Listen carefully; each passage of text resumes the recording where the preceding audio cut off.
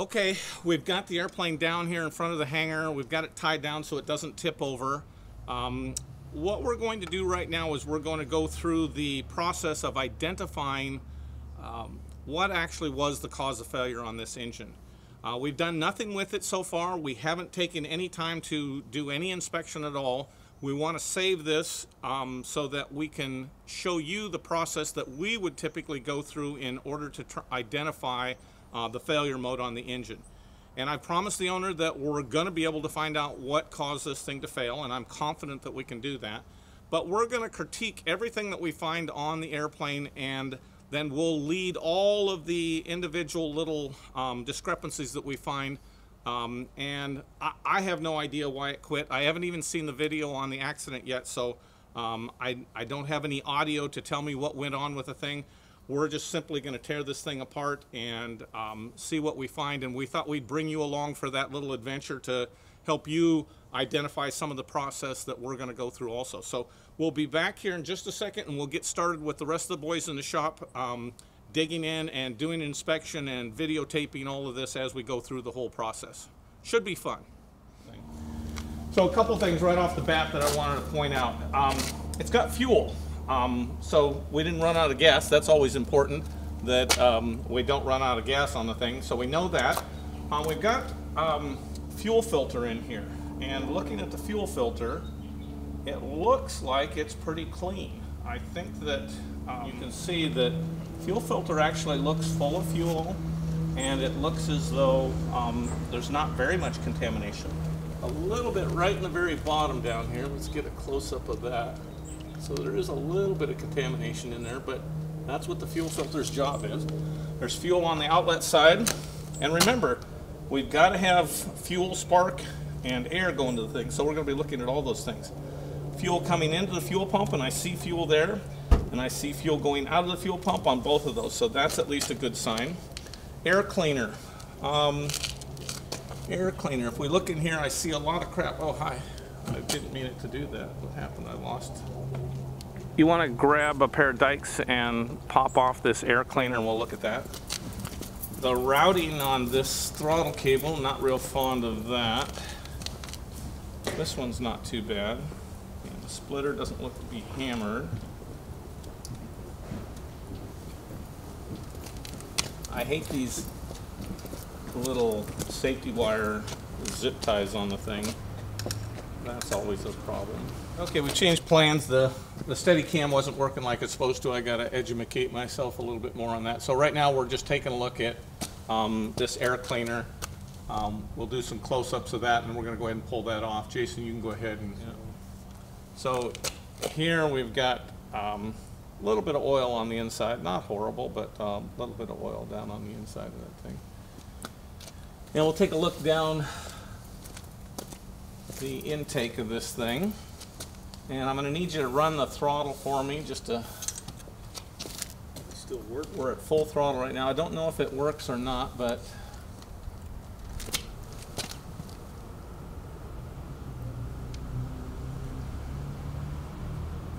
needles spin very easily.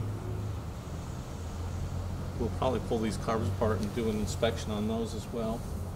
Okay, let's go ahead and pull the float bowls off just so we can take a look at what's going on inside the float bowl. I'm actually guessing that we're probably going to be looking at a seizure of some sort, but we're just checking this side since we're set up to do that right now.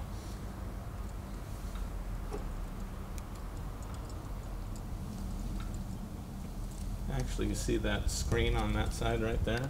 I'll get a picture of that in a minute. So these,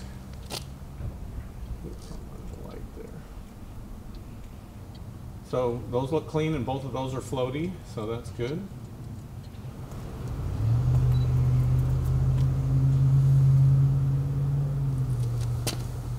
So the little screen that goes on this one is pretty buggered up. It's been mashed up kind of hard. There's no corrosion in here. That's what the, no, that one's even been mashed a little bit hard too. It's just a poor fit going in there is what caused that. Okay, we're looking good there. We haven't checked radiator fluid yet, so let's go ahead and just see if we've got fluid in the radiator. Go ahead and pull that cap off and just take a peek down in there. I see fluid dripping.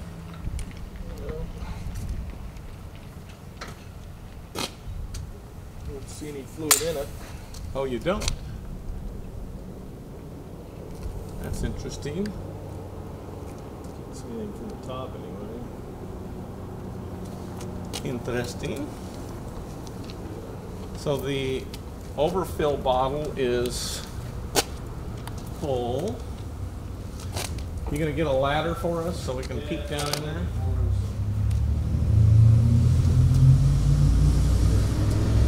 It actually feels as though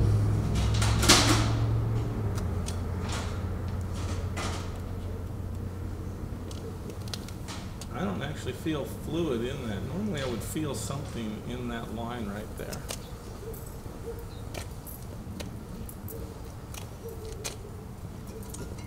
There's also a small leak on this side. Just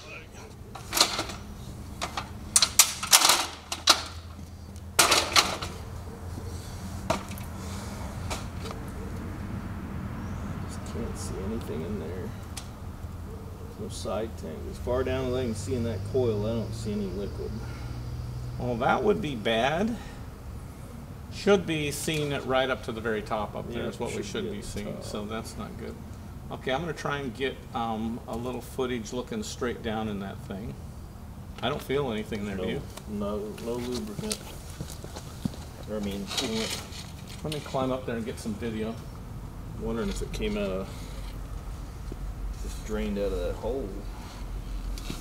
Yeah, I noticed a couple of anomalies on that. Yeah.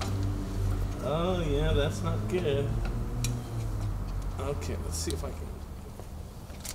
We know that the radiator is at least low on it. We should validate how much fluid's actually in there. So let's get a bucket and see if we can capture whatever comes out of the system entirely, and then we'll kind of quantize that.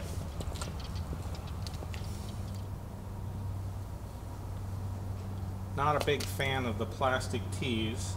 Keep in mind, this is the primer system, and not a big fan of the primer system either. There isn't any reason at all that you need the primer system on an engine like this if you've got the chokes working correctly. The main reason that primer systems get installed on airplanes is because owners don't know how to keep the choke system working correctly. But if any one of these lines crack or that plastic tee breaks, guaranteed it's gonna fry that cylinder. There's just too much air getting into the downwind side of the carburetor, and it's gonna cause an engine failure for sure. So right now we're basically draining the radiator fluid so we can see how much is in there.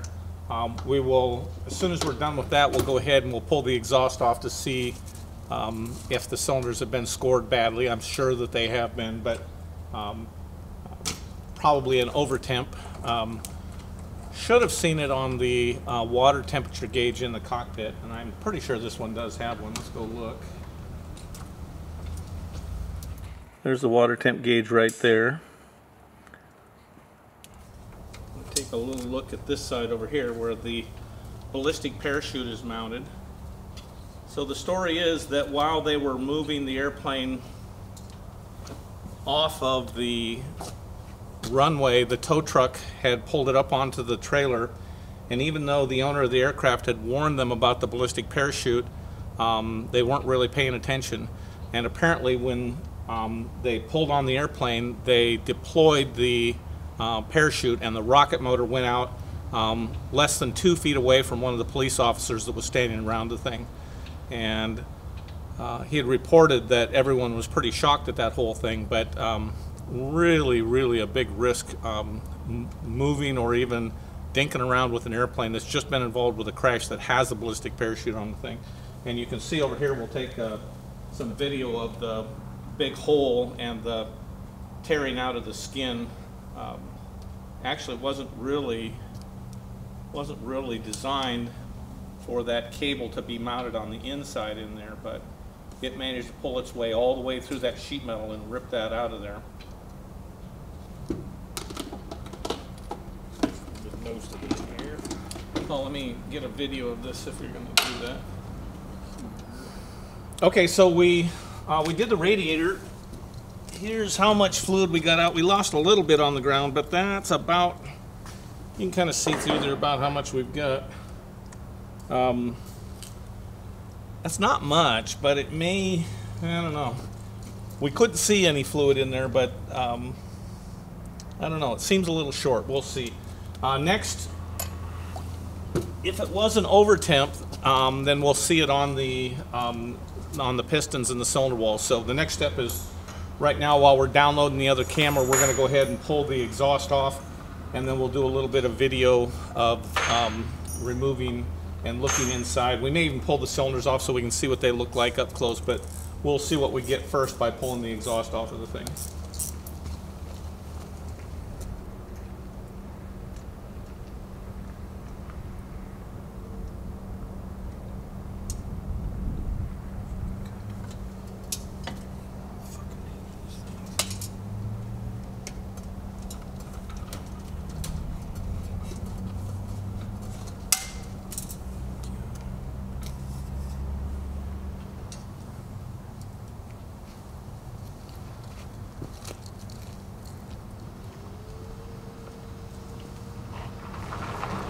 So it looks like the magneto side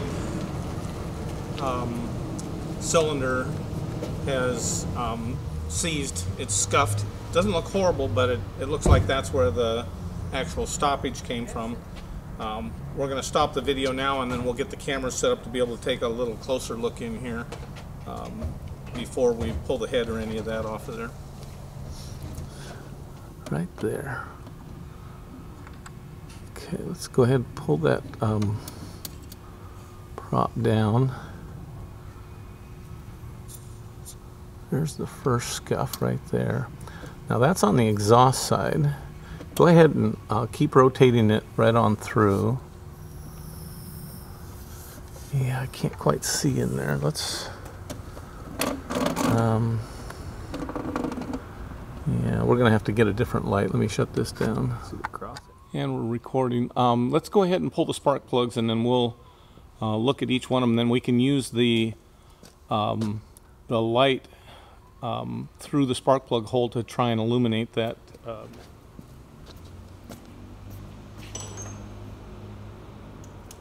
They are all solid terminal type NGK BR8ES spark plugs. Those are the correct spark plugs.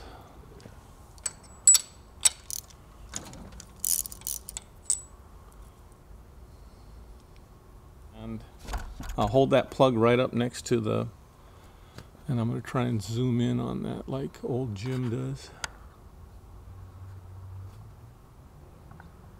I don't have quite the same lens that he has.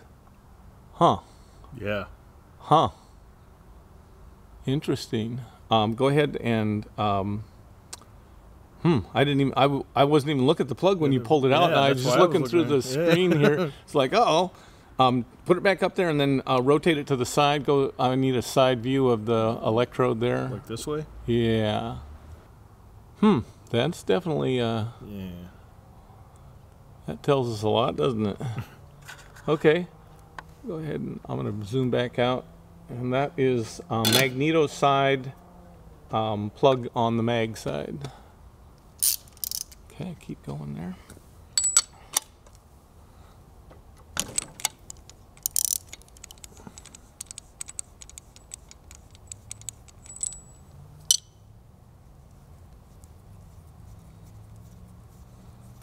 So I'm not gonna do a spoiler on what this is, but interesting. Let me zoom in again. Hold it back up there.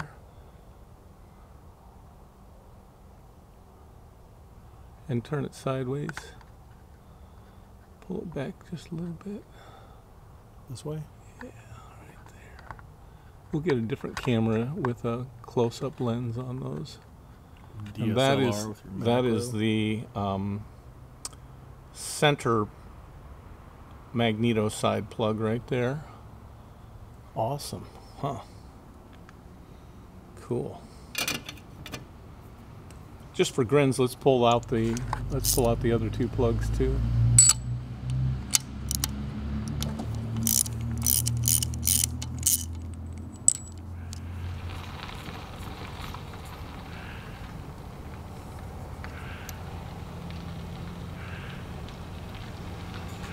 Turn it sideways also. Yeah, right like that. Right there is perfect. And then point it right towards me so I can look down the throat of that thing. Okay, good. And that's the PTO side, center plug.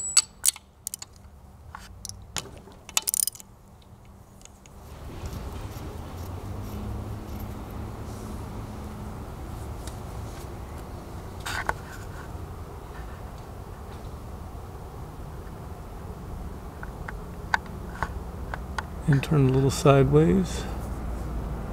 Yeah, right like that.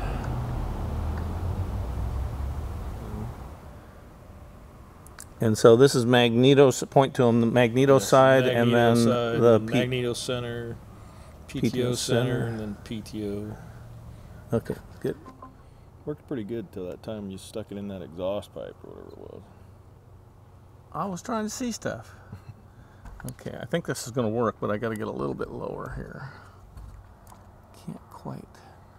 Shove the light through this hole on this side. It won't be so glary. No, that sucks. Go back down the other hole. I like that one better. And then, actually, let's stop and get the pen light. I gotta go here. Why don't we do I'll do this one, and you do the down the hole light, and between the two of them, I think we can get enough light in there to... I've got a brightness adjustment on this one, so maybe I'll do something like that. Yeah, this is showing up pretty good. You can see that nice, even crosshatch. It looks like the crosshatch was really strong. That helps a little bit. Is it on or off? It's on. I can see it. So that's pretty obvious. So while we pull the head and all of the added accessories off this thing so that we can get into the cylinders and the pistons, we just want to kind of summarize where we are right now. We pretty much have a good idea of why the engine stopped, and that would be the seizure of primarily the magneto side. We'll look at the PTO side a little bit more in depth as well. But even at this point, we don't know what the root cause is. And of course, the root cause is always what we're looking for, rather than just finding out. The symptom is that the cylinder has been seized. But that doesn't do us any good at all until we can find the root cause of why that actually occurred. Oop, I guess I didn't get that one out. Felt like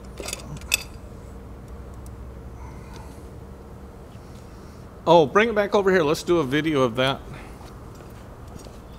they all look like they're half stripped. I think it's been. What do you mean it looks like they're half Well, I stripped? mean, all the corners are rolled over. I don't know if that's normal. Get this on video. I can't see here. I mean, not all of them, but to me it looks like somebody had a 16-bit. Oh, using the wrong socket on the 16-tooth socket or something and stripped the corners. So let's flip that over in front of the camera here so we can take a look at the bottom of that and get that. Just hold it up there and I'll kind of point. And so this is the mag side, and this is the PTO side.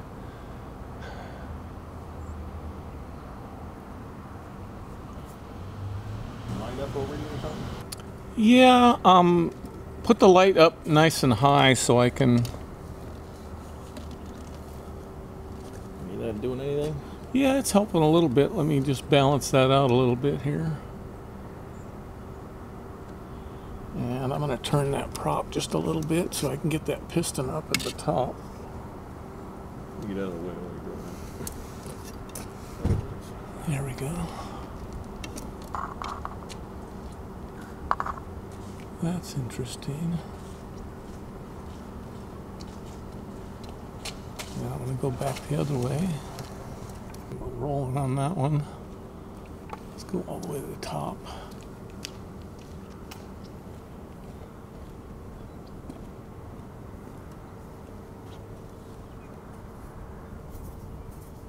I'm not going to disturb that yet. I want to be able to get a little bit more. And I'm going to go back down. Bring that light over here. Oops. There we go, right there. Nice strong crosshatch in there.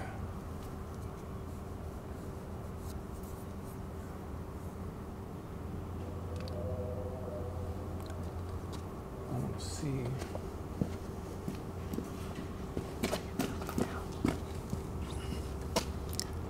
Yeah, there's no scoring on that one at all on the cylinder walls that I can see.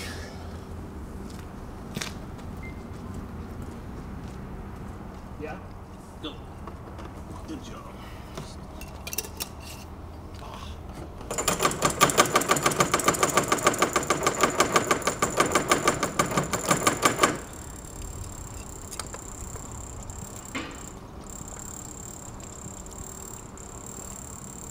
Okay, before you go anywhere with that, let's go back to the video here, and we'll just let me turn this light on here. The angle right here, maybe. Yeah, kind of. I want to see the perimeter of the thing all the way around. I'm going to turn this light back down. Just get a little of this light, and I'll change that white balance here. Let me zoom in a little.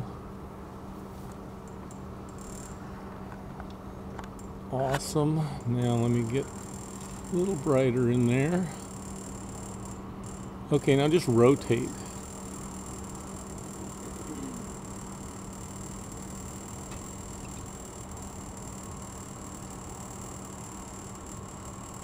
Huh.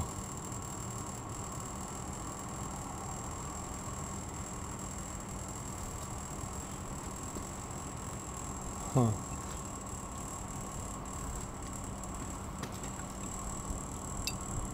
Trying, man. It's hard to rotate it and keep it in the same place. Okay, I'm good. Zoom back out. Out of gas.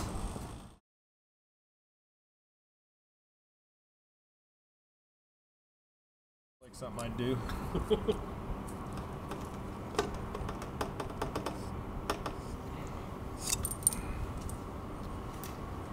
Okay. Let's do the same thing we did with that other one where we rotate around. Let me zoom in a little here. Tilt it just a little bit more. Tilt it down. Let me see if I can get that. Need that a little wider. Actually, tilt it up. I like that. Yeah, right there. A little more. A little more.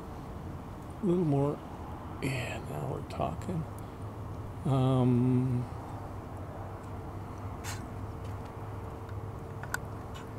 Okay, go ahead and rotate.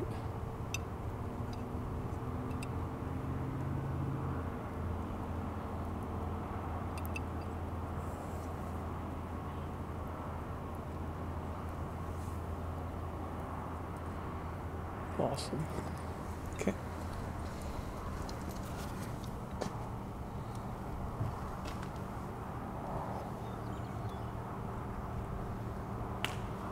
Okay. Tilt it back so I can get a picture of the. There we go. What's all that gunk on there? Is that just slime? Yeah, it looks like it's just slime. You want to wipe it? Wipe it off. Just the oil, so I can see underneath the oil. There's something. Yeah, there's scuff mark right there. One there. Scuff and one mark there. That ring is stuck, isn't it? Yep. Yeah, it's jammed in there. Oh, no, it's not. It's not. It's free. Both of them are free. That's okay. I got to change positions so I can go to the other side here. That's just like back here. Or? Yeah, that's looking good. Let me go up a little, change in white balance here. Come back with it a little bit, yeah.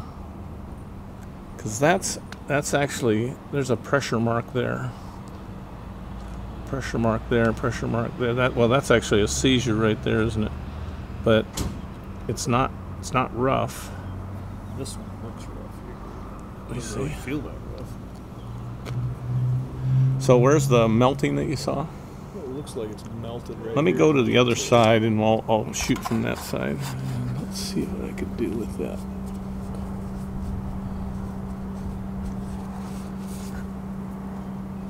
And it's still free though, huh? Oh no, it's stuck right there. That part's stuck. That's where it's pivoting right now.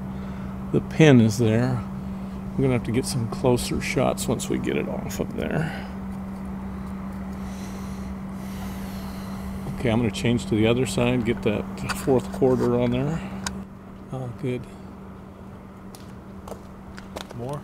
Yeah, so that, it's actually got some wear right in there. It got hot and squeezed all the way around, that's for sure. You can see right there, you can see right up there also. Yeah, right between the two rings. There's stuff on it.